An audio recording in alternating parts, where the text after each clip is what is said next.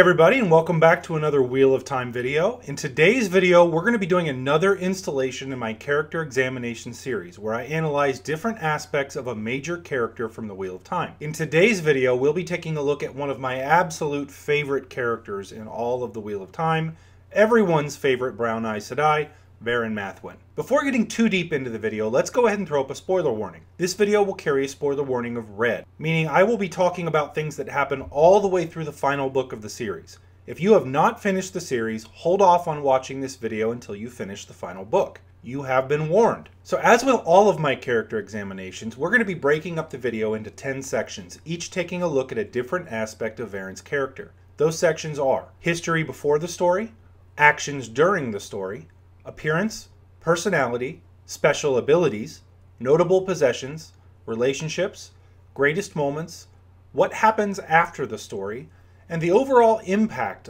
or role in the story. At the end of the video, I'll give you my analysis of her overall story arc and whether I believe she was executed as a character well. So let's dive into our analysis of Verin Mathwin.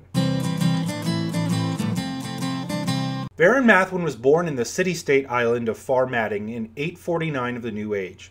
She was engaged to be married at the age of 15 to a man named Edwin, but before they could be married, it was discovered that she could channel and she was banished from the island as channeling is outlawed in Far Madding. Verin arrived in Tar Valon in 864 of the New Age at the age of 15 and began her training to become an Aes Sedai. She spent 5 years as a novice and 6 years as an accepted before being raised to full Aes Sedai and joining the Brown Aja. She had a great love of learning and was driven to learn as much about everything as she could.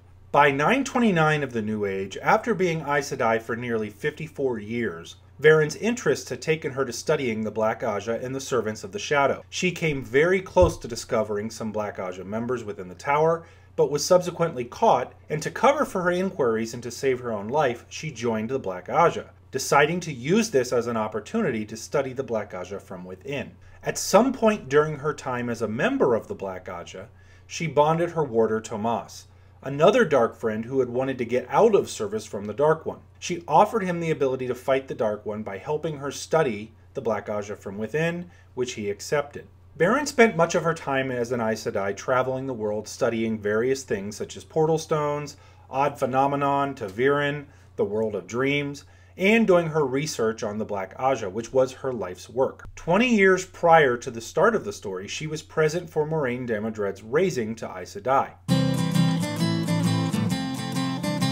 During the story, Verin is one of the 14 Aes Sedai who accompanies the Amyrlin Seat, Siuan Sanche, as she meets with Moiraine and Rand in Faldara. She correctly guesses to both Siuan and Moiraine that one of the 3 ta'veren boys is the Dragon Reborn, almost causing the Amyrlin to detain her before deciding to bring her into their trust. When Faldara is assaulted by Shadowspawn and the Horn of Valyr is stolen, Verin decides to follow the 3 ta'veren boys rather than returning to Tar Valon with the rest of the Aes Sedai. Here is where she leaves the first of a couple clues that could have let us know as readers that she was of the Black Aja. She claims to the boys that Moiraine asked her to accompany them on their search, but we later find out that Moiraine did not do this, hinting that Verin may have lied. Verin travels with the main Shienaran group, with Mat and Perrin, when Rand is separated from the rest of the group after traveling to the Portal World. The groups end up reuniting in Cairhien, and Verin accompanies Rand to the Lord Barthena's party to recover the horn when they discover that Fain was traveling the ways. She gives Rand hints about how to activate portal stones due to her study of them, and once they reach Falme, she sends Rand, Mat, Perrin, Ingtar, and Hurin to recover the horn and Mat's dagger from the Seanchan. After Rand defeats Ishamael in the sky over Falme, she brings Elaine, Egwene, Nynaeve, and Mat back with her to the White Tower. She is then part of the group of 10 Aes Sedai that severs Mat's connection to the Shadar Logoth dagger. She is ordered to help Egwene, Elaine, and Nynaeve in their search for the Black Aja, and she gives Egwene the Sleepweaver ter'angreal that allows the channeler to enter the world of dreams. We later learn that Verin was ordered by the Black Aja to give nonsense notes to make sure the girls weren't helped, but she gave Egwene the ring in secret to help her. Verin then travels to the Two Rivers region, searching for other women who can channel with Alanna Mosvani. Together, Verin and Alanna discover many girls who can channel the One Power, including Boda Cawthon. But they become trapped there after the White Cloaks invade the Two Rivers region and block their exit, as well as the Shadowspawn attacks throughout the area. Verin helps Perrin and the Two Rivers people defend themselves and takes part in the Battle of the Two Rivers. After leaving the Two Rivers with the girls that can channel, And then learning of the division in the White Tower, Verin sends the new novice girls to Saladar and sides with the rebel Aes Sedai. She then meets with Rand and Caemlyn. After Rand flees to Cairhien, she decides to follow along with Alanna, and she meets Perrin on the way and stays with him until the Battle of Dumai's Wells. She fights in the battle and is forced to swear an oath to Rand after the successful outcome and rescuing of Rand from the White Tower Aes Sedai. In her way of serving Rand, Verin uses a very weak form of compulsion that she knows on some of the Tower Aes Sedai, ensuring that they will serve him until the last battle. Verin joins with Cadsuane, attaching herself to the legendary Aes Sedai, attempting to determine what Cadsuane's intentions are. She determines that Cadsuane does not intend to hurt Rand while they are visiting Farmading, as Rand hunts the rebel Ashamen. Verin was prepared to poison Cadsuane's tea, but decides not to after deciding that Cadsuane could be trusted. Verin then takes part in the Battle of Shadar Logoth while Rand cleanses Saidin. She is linked with an Aes Sedai Kumira and the Windfinder Sharon din Tovar Morningtide. They fight Grendel and force her to flee, but Kumira is killed. As Rand recovers in Tyr, Verin departs but leaves Rand a letter telling him that he can trust Cadsuane but no other Aes Sedai no matter what oaths they've sworn. She then attempts to travel to Tar Valon, but due to Mat's ta'veren pull, she is unable to travel and ends up skimming to the wrong place. She leaves a letter with Mat and helps him and the band travel to Caemlyn. The letter that she leaves with Mat was a warning to have the Waygate in Caemlyn watched and destroyed as the Trolloc army was moving through it. Mat never did open the letter, and the Trollocs invaded and destroyed Caemlyn. Verin then traveled to the White Tower and meets Egwene, who is still in her captivity in the tower. She tells Egwene that she had been Black Aja and informs Egwene of her lifelong work of learning everything about the Black Aja and the forces of the Shadow. She gives Egwene her research as she drinks poison to kill herself. She had been unable to betray the Shadow until the very hour of her death, and used this loophole to reveal to Egwene everything that she had learned. In terms of appearance, Verin is very short, only about 5 feet tall, and she's very plump. She's often described as being very grandmotherly. She has an ageless face, as all Aes Sedai do, but she has brown hair with touches of gray throughout, showing her age. She often appears to be lost in thought and oblivious to her surroundings, although this is really more of an act. She's quite aware and uses the idea that Brown Aja members are lost in the clouds to her advantage many times.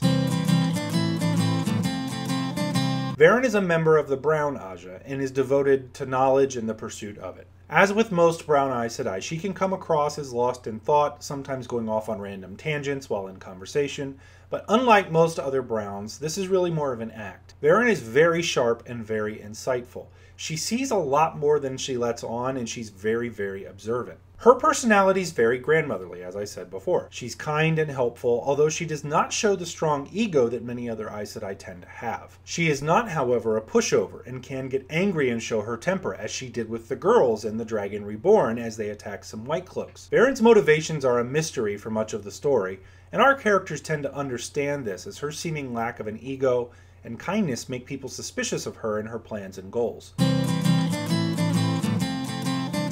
Verin is an Aes Sedai, and she is at an above average level of strength in the One Power, although not considered among the strongest. She is of average skill in healing, and she states that she's not very strong at weaving with earth, but she believes that she is as strong as they come in delving, and that's really to find out what's wrong with someone. Verin is strong enough to travel and does possess the knowledge to do so, but cannot open large gateways without assistance from an Angreal. As I mentioned, Verin knows a very weak form of compulsion. Verin created the weave from piecing together fragments of Wilder's tricks that they had used to get what they wanted from people before they were trained as an Aes Sedai. She was able to formulate her crude form of compulsion from that information, but it has some limitations. The subject of Verin's compulsion must find a reason within themselves to obey her commands, and they must trust Verin for it to work.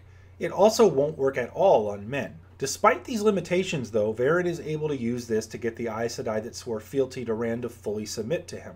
In addition to her ability to channel, Verin is very knowledgeable and very meticulous as a researcher. She has an insatiable curiosity, and her research into the Black Aja was vital to winning the last battle.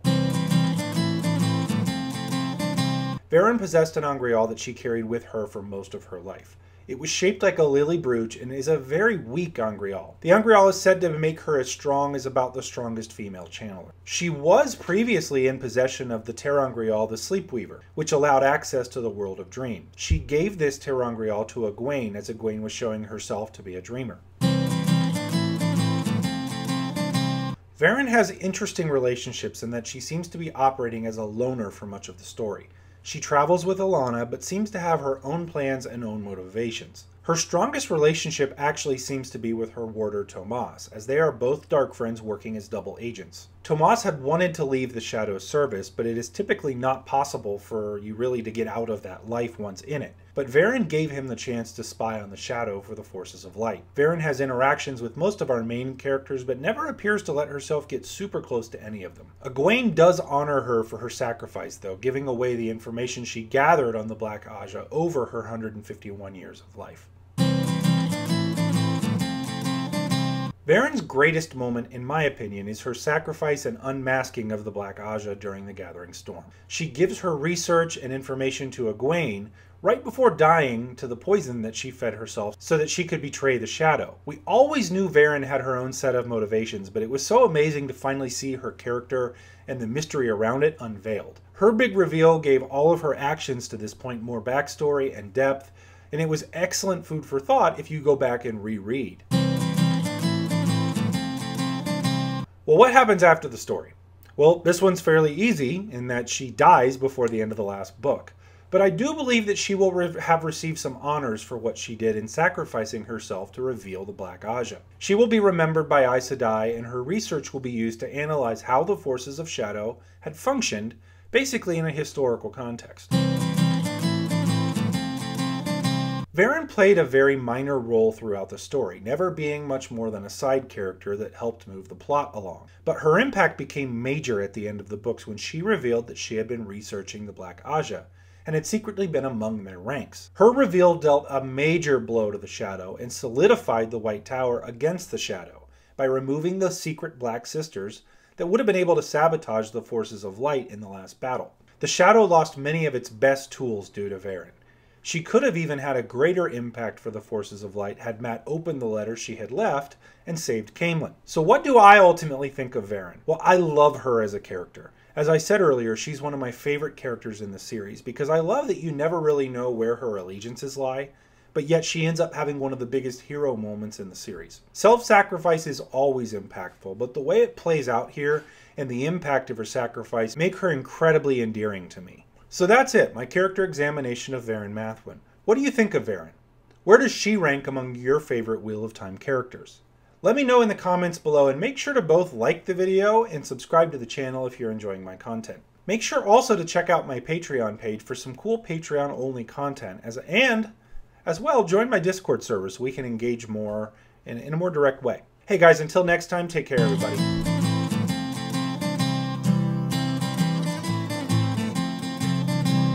Tinker in the kitchen with a job of work to do. Mistress up above, slipping on a rope of blue. She prances down the staircase, a fancy oh so free, crying, Tinker, oh dear Tinker, won't you mend a pot for me?